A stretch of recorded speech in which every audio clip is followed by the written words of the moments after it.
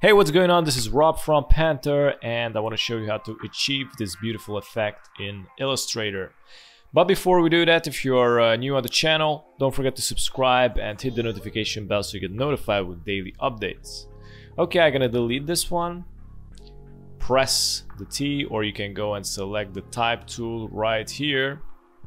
Click, type whatever you want, and I'm gonna select that fancy type. It's called Cyn. C-Y-N-E. There you go. This is a free font. You can get it for free. Just Google it and you're gonna find it.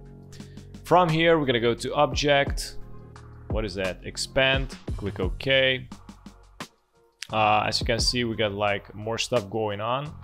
We can dissect this logo in pieces, but we want to unite these first. So go to the Pathfinder and select Unite.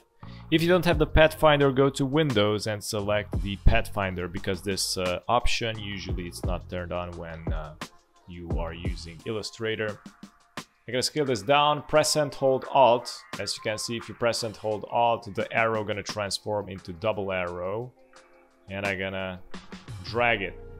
Press and hold Shift, rotate it twice, something like that, and position this, you know, until they snap, they intersect, or basically they need to snap, you know, so they're like perfectly aligned in there. I'm gonna right click, group. I'm gonna press and hold Alt again and go to the, you know, vector file and create a new copy. Press and hold Shift and rotate it. And I'm gonna position this somewhere around here. You also can test it if it's a perfect square or if it's not a perfect square. You just you don't even need to long press on this because it's gonna appear, you know, the rectangle. So we're gonna make a square. Press and hold Shift. Just go here where the anchor point is, where it's in the corner, and just create a square. I think it's perfect. It is. I did eyeball it a little, but who cares? Anyways, I'm just gonna delete this. Okay, so right click, group. I'm gonna also position it to the center. So basically you might think this is done with the what is that, the blend tool. Blend tool doesn't, it basically you can't achieve great stuff. So I'm gonna show you how I did it. We're gonna go to the effect, distort and transform the old school technique. I'm gonna create like 8 copies and I don't know, like decrease to 85, 86. Yeah, that would be good. And I'm gonna create some more copies. Maybe, yeah, now it's more dramatic, I think. 20 copies, click OK. Actually, I'm gonna leave the original one right here, and I'm gonna create a new copy. And I'm going to expand this one. Go to the object, expand appearance. Right click on group, and you just need to select all of these copies. Right click, group, and click on this thing.